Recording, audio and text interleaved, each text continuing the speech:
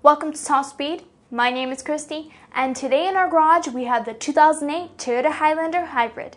Now I know that if you've been following our video reviews, you know that we did a review on the Highlander before. Well, today we're talking about the hybrid model.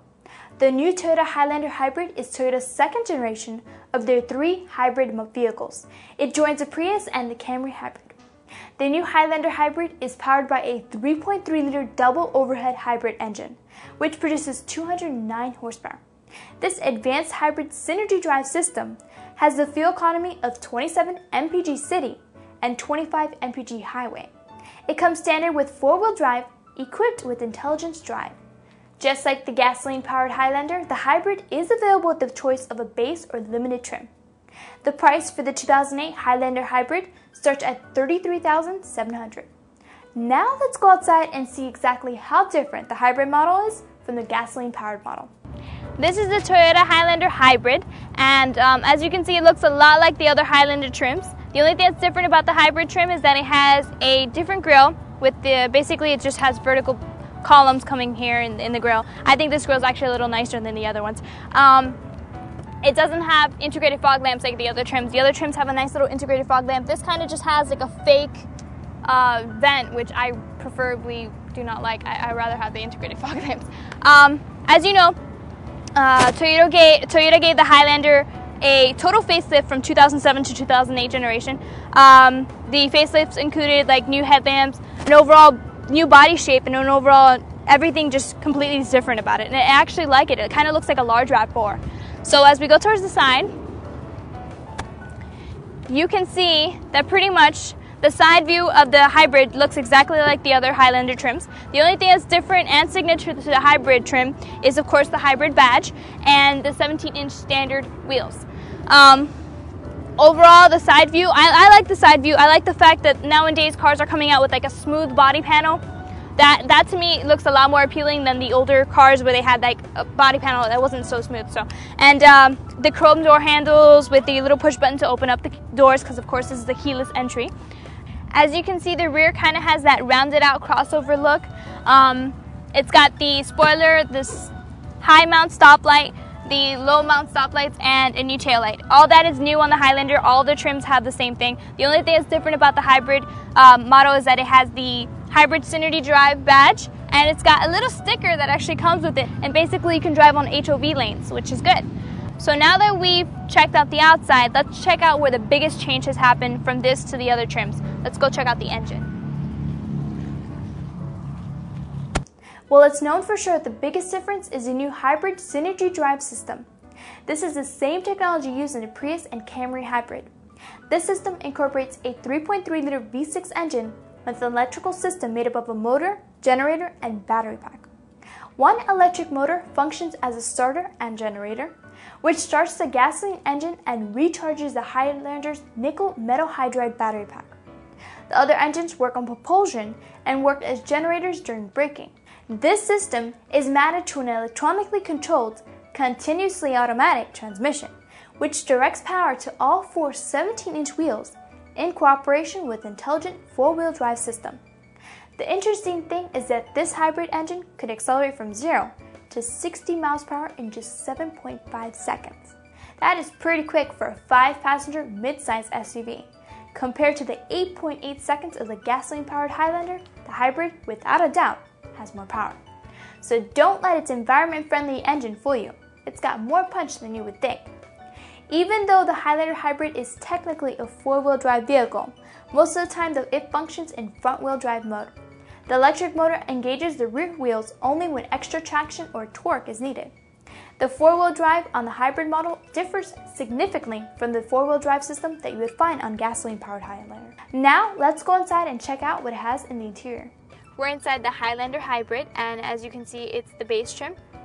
Basically, it has a two-tone dash with the black on the top and the gray on the bottom, which I think it looks really luxurious.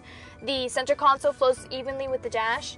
On the center console itself, it has a little onboard computer up at the top. The onboard computer pretty much displays which whether you're using the battery or you're using the gasoline-powered engine, and it also displays your miles per gallon and tire pressure, basically everything you would need on an onboard computer. The audio system is actually basic. It's got the large buttons, which I think is a very nice design touch, and the air temperature settings are just below, and they have nice knobs to touch. Everything's nice and even. The buttons that are important to mention on this center console is the EV and economy buttons. The EV button is a button that allows the vehicle to operate in electric-only mode at speeds of up to 25 miles per hour for nearly 3 miles. The economy button is used to limit the throttle response. The combination of the EV and economy button with a redesigned hybrid system indicator gauge will help you achieve maximum fuel economy. Just like the other trims, the instrument cluster of the hybrid is separated into 3 separate compartments. The only difference is that the hybrid has a gauge in the left compartment that displays the hybrid system indicator. This gauge consists of 2 automatic modes, normal and acceleration. The display for the normal mode shows 3 white LED dashes along the outer edge of the power meter. This gauge replaces the gas-powered Highlander's RPM meter. If you keep the needle of the power meter within the 3 white dashes of the normal mode, a constant level of speed is maintained, which helps to achieve maximum fuel economy. When the gas pedal is pushed, the hybrid system indicator automatically switches to acceleration mode. And then the power meter needle must remain within the 5 white dashes to optimize the amount of fuel being used at the moment. The seats for the base are cloth covered. It kind of looks like suede a little bit. They're really comfortable though. The only thing that's negative about the base trim is if you expect to seat 7 people in here, it does not come with a 3rd row seat. That's included only in a package. You can't even get it as an option by itself. You have to get it with a package.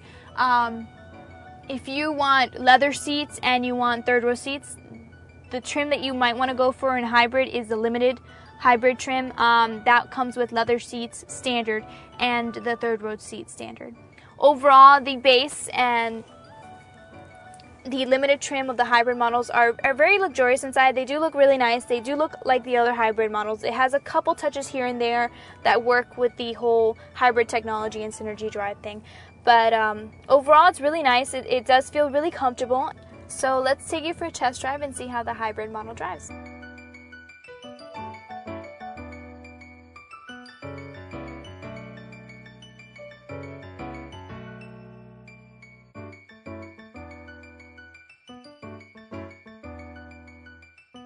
While test driving the hybrid, I really do feel like you're driving something different. The steering wheel is electric, the transmission box is electric, and the acceleration is kind of feels electric. Everything's really smooth, and you do feel like you're driving something different than you're used to on a gasoline powered. It's not that different, but it is a little bit different. The braking is really hard. That's the only negative. Like we told you before, the battery gets most of its energy from the braking, so I think it has to be hard for that reason. So that's the only negative. You can't help but bob everybody's head when you brake. The acceleration, when you're driving up to 25 miles per hour, you're basically, well, you're not basically, you're running an electric motor, and the gasoline engine is completely shut off. So you hear absolutely no noise. You don't hear an engine roaring or anything. But once you start putting your foot on the accelerator and you start going up to 25 miles per hour, then you start hearing the engine a little bit. So it's really cool, and it kind of freaks you out a little bit, and you kind of feel like your car's off, and you're like trying to figure out what's wrong. So it does feel a little weird when you're not used to it, but it's cool. The buttons that are important that I mentioned before was the EV button and the economy button. When you push on the EV button, it goes to electric mode only, and basically it's driving up to 25 miles per hour. You're driving on the electric motor, basically. And once you pass 25 miles per hour, you start to see that the gasoline engine starts to show a picture of the gasoline engine, meaning you're using the gasoline engine. So that's pretty much what the EV button does. It just turns on your electric motor. With the economy button, what basically happens is, let's say you're going at a certain speed. Your foot is at a certain angle, you're pressing a certain amount of pressure to get to a certain speed, right? With the economy button, you push the economy button, and you would have to push actually harder on the accelerator to get that same speed you would if you didn't have the economy button on. So basically, that's Toyota's way of playing a mind trick on you, so that way you save gas. So basically, you're driving at slower speeds because we're so used to pushing at certain angles that you're driving at slower speeds than what you think you are. So that's really cool. You think you're driving a certain way, and it kind of makes it so that the throttle response is slower and softer, and basically you don't get the same response as you would if you push without it on. So you're saving gas, and that's a good way to save gas. That, in combination with the EV button, and in combination with knowing how to use the proper gauge over here, then you have total, fuel economy, and you have control over how much fuel you're using, pretty much. In conclusion, the 2008 Toyota Highlander Hybrid is not only a nice-looking SUV, but it is also environment and gas-friendly. The best part is that it still maintains its powerful engine. Overall, Toyota was the first to put the hybrid models on the market, and they still are the best in creating hybrid models that will impress you. Well, that's all we have for today on the 2008 Toyota Highlander Hybrid. Tune in next time for our next test drive.